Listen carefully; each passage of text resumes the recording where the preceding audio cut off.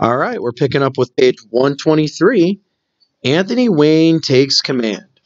The United States government next named General Anthony Wayne to lead troops against the Native Americans in the Northwest Territory. Wayne had been a hero in the American Revolution.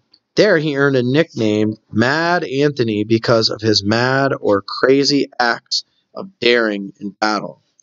Wayne studied the Native Americans as no commander had done before.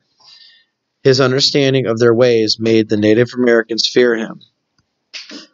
Wayne prepares his army.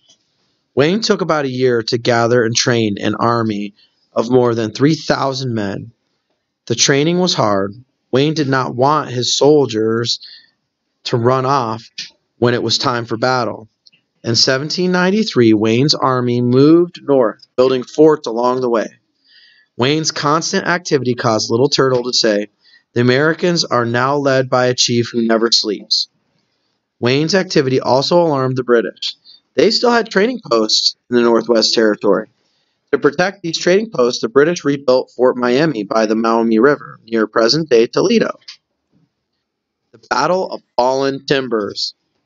On August 20th, 1794, Wayne's troops and a force of Native Americans, commanded by Blue Jacket, met in the battle later known as the Battle of Fallen Timbers.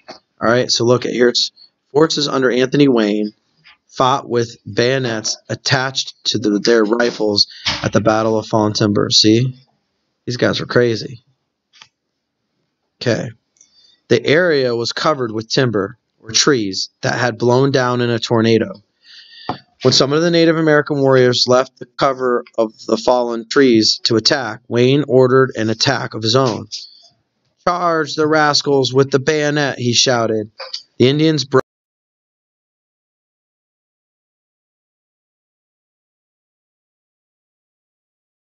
Moccasins trickled in blood in the sand, and the water was red in the river.